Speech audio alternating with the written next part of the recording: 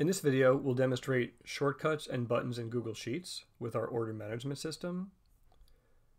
As we've talked about, Google Sheets are incredibly powerful. With just basic formulas and some basic tools, you can do an incredible amount of really powerful work.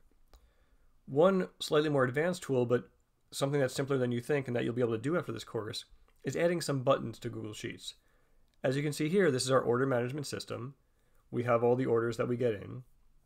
And here we have these different buttons that serve different purposes. Some are simple. These buttons just sort the sheet based on a certain characteristic, whether it's the driver assignment or the order number. Whatever you click, it'll happen, and you'll see it'll sort. Some are a little more advanced, such as add formulas. When you click this, it will add formulas to the rows. As you see at the top, some of these columns are formulas, some are manual entries. When you click add formula, it'll find wherever you're missing a formula, such as if this cell were missing a formula, it would have added this formula for you. Then you have some other buttons. This one creates a route in some external routing software. This one will fulfill certain orders in Shopify. And these, again, not too advanced, can move rows between sheets. So if I clicked move to future, if something here were marked status future, it would move it over. That's just some of the power of Google Sheets as we keep getting more advanced and things that you'll be able to do without as much trouble as you think.